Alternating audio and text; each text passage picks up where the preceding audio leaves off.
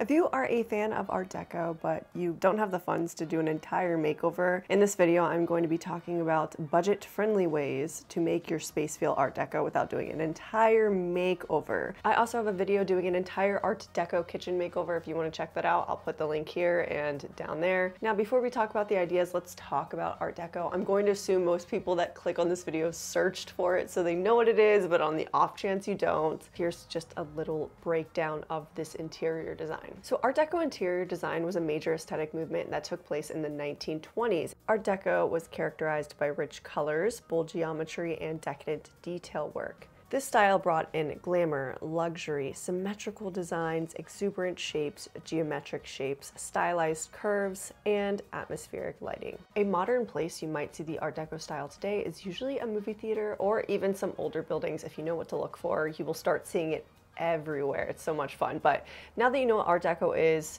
let's jump into the budget-friendly ideas. The first idea is to get stained glass window decals. Stained glass windows were very popular from the 20s to the 50s, so bringing in that part of history into your home is really cool. It's unique. Every time I go into a home that has a stained glass window, I know that that window is old because it's not something that you see today in modern homes. Therefore, I had to put this one first because I think it makes such a big difference. And depending on whether the window you choose to put it on gets good lighting, it could reflect some beautiful color into your home. There are many designs that I found all over Amazon with these different decals, but the one that I would go for is one that has some geometric shapes to kind of represent Art Deco. There is a DIY way to do this, but I did see someone do this DIY in a video and I thought it was such a good idea. I'll put the video here and you can check it out for yourself to see if it's something you might want to do. But seeing how inexpensive the decals are on their own, I feel like it's just the better way to go.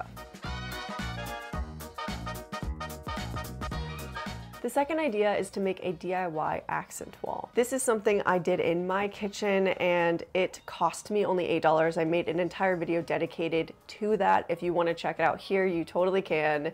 And I go step by step through the process of how I went about doing that. But it just consisted of me cutting out a stencil and using a gold Sharpie on a wall to create a scallop design, which is very reminiscent of the Art Deco era. Now, if you're doing it on your own, the fun thing is you can make it whatever you want. You can do whatever design you want. If you don't want to paint your walls prior to doing this and you just want to do it on the color you have now and you have a lighter color wall, you can use a black Sharpie, you can use a colored Sharpie. It's totally up to you. I'm so happy I discovered this DIY because it's a much faster process than trying to do peel and stick wallpaper, and it's way cheaper. But speaking of peel and stick wallpaper, I did want to put that on the list as well, but I specifically wanted to talk about applying it to your ceiling.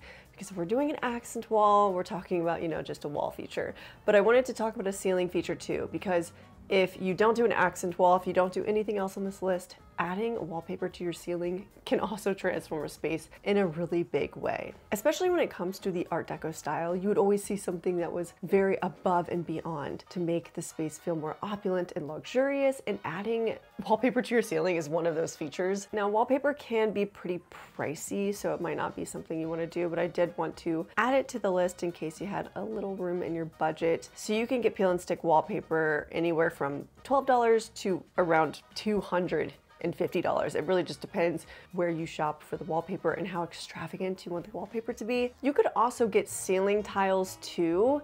They make them in foam. It's, again, not super inexpensive, but still affordable. And that is also something that you would see within the Art Deco interior design. Now, I found some that were kind of affordable. They were $9 for 5 tiles. So depending on the size of your space, you could potentially do it for less than $100, which is great. Now, the next one is super easy, and this is just to change out your lampshades. So I'm not saying go out and buy an entire new lamp. No. The good thing about lamps is that you can change out the lampshades anytime to fit the environment it's currently in. Like if you decide you want to change out your decor or make your room feel a little more modern, you can do that with a lampshade. Just simply change it out to something more modern. I recommend checking out First Dibs. This is where I look when I'm looking for anything that is historically accurate, because they sell certified vintage pieces. And if you're ever curious to find out if a piece of furniture you have is from a certain decade, this would be the place to find it. So I recommend going on First Dibs and looking up 1920s lampshades to actually see what they have and what you could find that's similar. What I found on that website was French lampshades, seemed to be very popular, and that's something you can find today, and you could also DIY that as well. Another lampshade you could go with is just a modern looking lampshade, because that was also something that you would see during that era. That's something you could easily find today that's inexpensive. Another idea I had was to use globes. So if you had a chandelier, for instance, you could buy singular globes and put them over each light, and that would really reflect the 1920s. Or if you wanted to put a globe over just a singular lamp that you have, that would even look cool. Something that you will commonly see when you look up 1920s anything, you will see the World's Fair, which has a woman that's standing on top of a globe. I think I read once the World's Fair kind of launched this interior design style, but don't quote me on that. And when you look at the interior design, you will also see there's been these lamps that have been created with the woman holding the globe. So that globe light fixture is something that's just very unique and fitting. The next thing you can start doing is by adding in some gold or silver accents. Now, if you don't want to go out and buy stuff that's new, no problem. Something I really like to do is I like to just buy gold spray paint along with a sealant, and I will just spray certain things around my home to give it a gold accent instead of buying an entirely new item. It's an inexpensive way to start making all of your accent colors cohesive. You can also get new by taking your time to thrift your items or just outsource items that are inexpensive. The next idea is just to simply paint your room a more bold, rich color. So in the 1920s, you would see emerald, navy, a dark purple, burgundy, black. And then you would see all those accent colors come into play to kind of really bring it to life and make it feel more opulent. The next thing you can do is to replace your artwork with some Art Deco artwork. You can look for some Prohibition posters. They look so cool. There is definitely a specific style when you start to look at these and you start to look at the art during that time. It is very specific. You'll see flapper girls. You'll see people smoking cigars and cigarettes and drinking alcohol. Alcohol was very popular. Yeah, it's very distinct. And you know when you see an Art Deco poster or Art Deco art because it's so distinct to that time. So changing out artwork in your home, it's an inexpensive thing that you can do that definitely lets people know exactly what you're into. This is an easy one. You can get a starburst mirror. So I personally DIY'd some starburst mirrors that I got from the 99-cent store, or sorry, it was a Dollar General, but you get the point.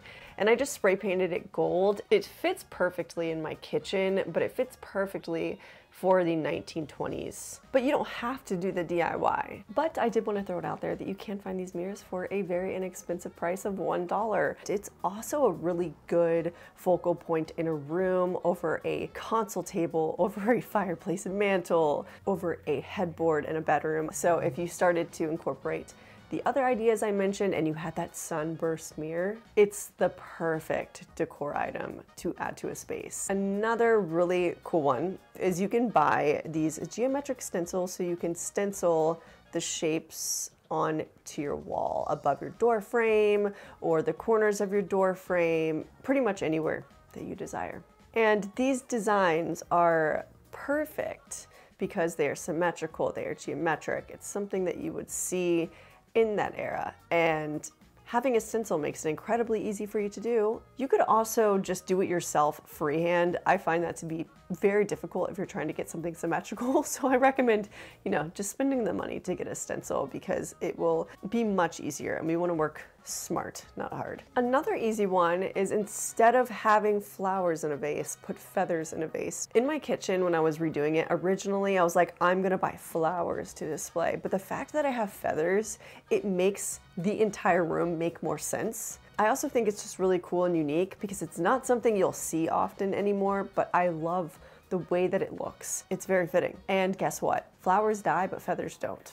So you can keep them up all year and they're gonna look the same. It's great. And the last idea on this list is to just start collecting vintage items. You can go out and you can get items that are specifically made around that time, but the thing is, if you are in a home at that time, right?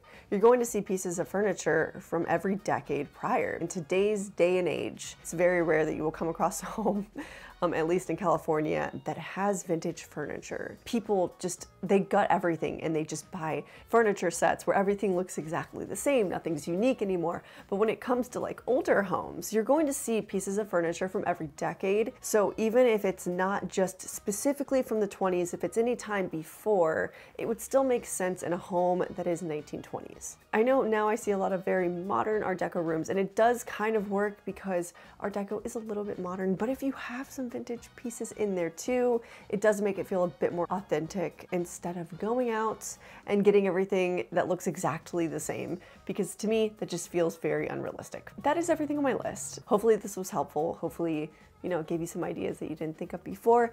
But of course, if you have any ideas, please comment them below, because we're all here for the same reason, and you know, I can't do it all. Well, that is it for this video. Thanks for hanging out with me today, and I will see you guys in the next one.